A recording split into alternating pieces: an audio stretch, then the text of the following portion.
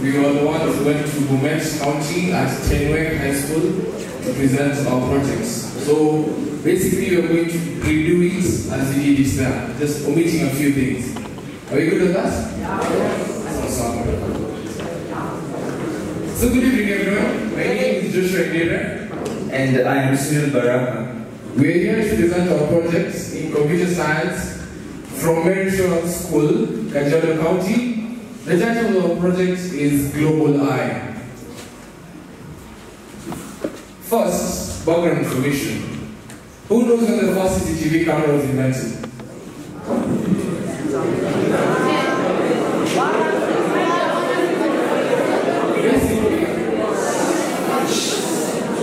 The first camera was invented in 1942. They were invented during the testing of missiles, the V2 missiles, that were used in the Second World War. Unfortunately, these missiles were very dangerous, so the scientists had to come up with a way of monitoring them while they were being tested and also while they were in the field. In later years, around 1949, they were commercialized and used in public, where they were used to monitor large crowds. When significant public speakers were held up somewhere, they were used to monitor them. They were used in bus stations, train stations, and also in walkways. Later on in the 1970s, they were used to monitor homes. 1980s, they were used in schools and other institutions such as hospitals and prisons. These were used to monitor children in cameras called nanny cams, to monitor children when they were at home, and also some were used to catch cheating spouses. In schools, they were used to monitor children behavior and also in management of patients in hospitals and prisoners in prisons as well. The objectives of the projects are to 1, analyze images captured by CCTV cameras, and 2, link those analyzed images to a database that contains details of all the students found in that school. The limitation of these, on the merit side, first, since it is software-based, it is easily applicable. It can be used to provide evidence in case of any court cases. And since it uses CCTV cameras, it is compatible with all of them, including a simple Logitech 270 camera that we were able to use here, but for now we are using a simple camera for our laptop.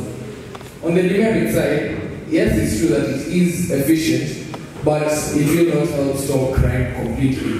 Remember that the system is not to eliminate, is not to replace cameras, but to increase the efficiency by doing, as I said before, analyzing the images and linking the images to the database that contains the details. So now it is time for Baraka to show you how the program actually works.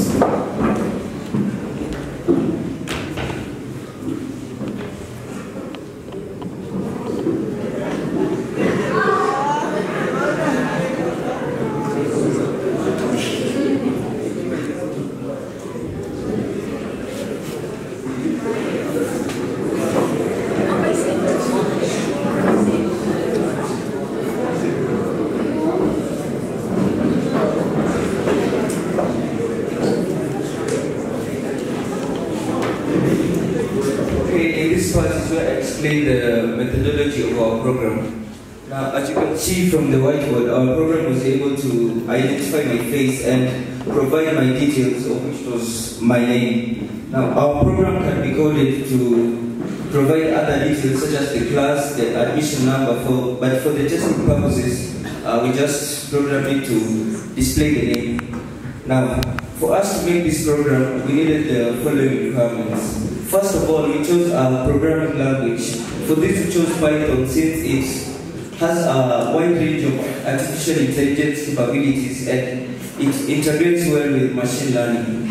And for us to code in Python, we needed an environment, a suitable environment. By this, I mean the software we use to code Python in. For this, we chose Visual Studio Code since it is lightweight and it works well with our program. And for us to For us to create a database and to initiate the camera system, we needed 2 Python modules. Python modules are kind of like libraries that extend the functionality of a programming language. For this, we chose OpenCV, which is the one that initiates our camera system, and the Pickle library, which is the one that is responsible for creating a database of the students and linking the database to the camera system. Now, our program followed 2 procedures. The first procedure was to analyze the face of an individual. For this, we used the OpenCV library, which provides an artificial intelligence model. It's called the hard cascade model. It uses an algorithm to determine the coordinates of someone's face and provide the coordinates in a number format. So, for that, we use the number format to draw the rectangle you see in the red rectangle on the face. And also we used, for the second procedure, is where we created a database and linked the database to the program itself. For us to create that database, we used the second Python library, which was the Pickle library, which created the database and took our images and put them in the database and linked the names to the images. And now I'd like to give Joshua to continue. So you've seen, I think you can start in front of the camera again.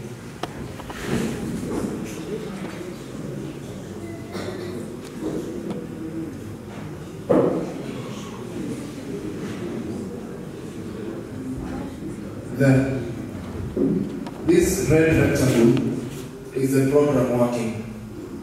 It sees your face, shows details about you at the top. That's basically our program. So in conclusion, as you have seen, the program works. And when well developed, it can be used to it can even be used in signing in and signing out of workers instead of just using the biometrics. We would like to recommend our projects for research to use other better ways of identifying full body images, because it can't work as nice. It can't work like when it's poor lighting, so we're also trying to use night vision cameras.